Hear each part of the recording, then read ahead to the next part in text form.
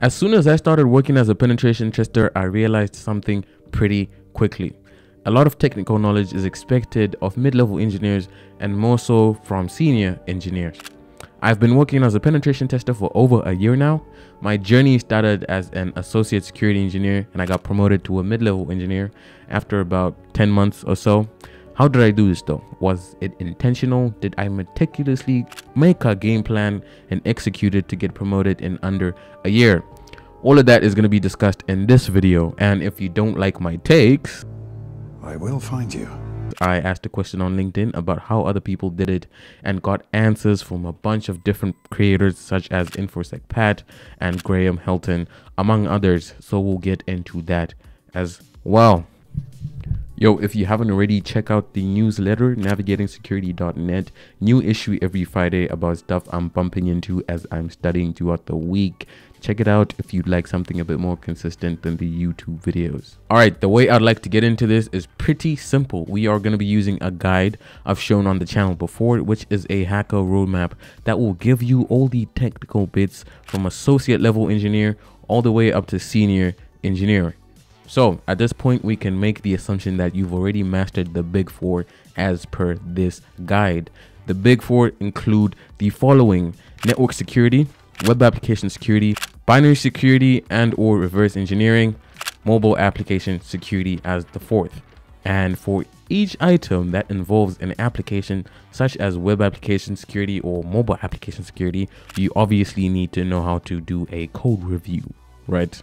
The guide goes into detail about a lot of the tooling and vulnerabilities you need to know in each area mentioned, so go check that out for yourself. Now that you want to move from associate to mid-level, you need to be proficient in 2 more domains to make 6 domains total: cloud security and exploit development.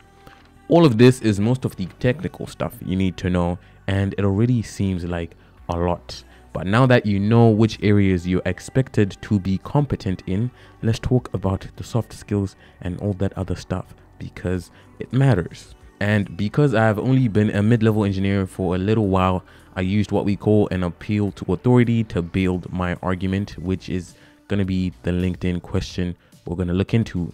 And all this mid-level stuff honestly is relative.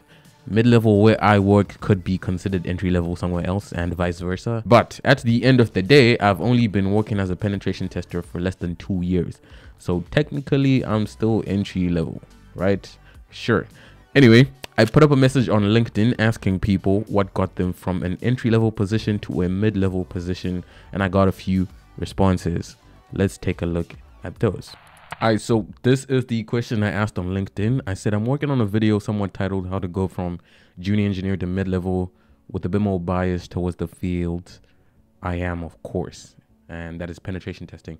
But I said I'm eager to hear from those who've successfully navigated this career progression.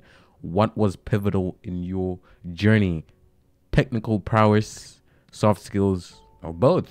Leave a comment down below. If you are still in the junior role, look out for the video, and this is obviously the video we're doing right now, right? And I tagged a bunch of people and we got a couple of responses. This was not an actual response, but we'll start from here. This is DB, a mid-level engineer at Certus. We work together. Absolutely brilliant technically and soft skills as well. But this is what he said.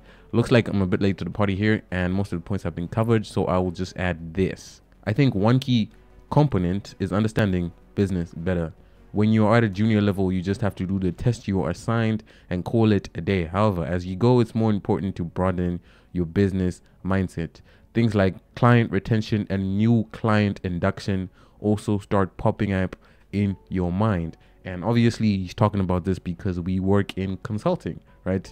Hey, how can I make sure this client keeps coming back to Certus in the future? Things like that. Those are the things that will get you promoted. If your managers obviously notice that you're on that type of vibe. And this is just the top of my head. If I come across more points which I think are relevant, I will drop a text. He didn't drop a text. So I guess he didn't come up with anything. And then this is Maxwell, product security. I think he's like a principal engineer at Greenlight. Max is pretty cool.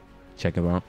And He said a mid-level engineer knows how to dig on their own. They understand what the path looks like, but maybe they don't yet have the experience to know what troubles they'll face.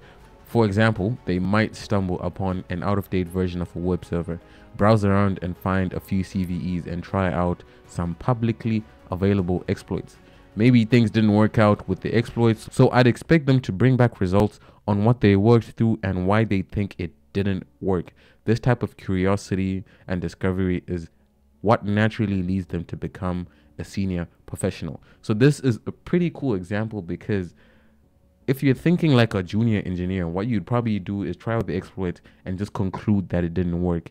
And why it didn't work is probably something you're going to leave out of your report or leave out of your update. But he's saying include that, give reasoning, and put all the flesh around the bone so that you're not delivering something that doesn't have, you know, that juice and that context around what you tried and what you actually did. And then this is Kenneth.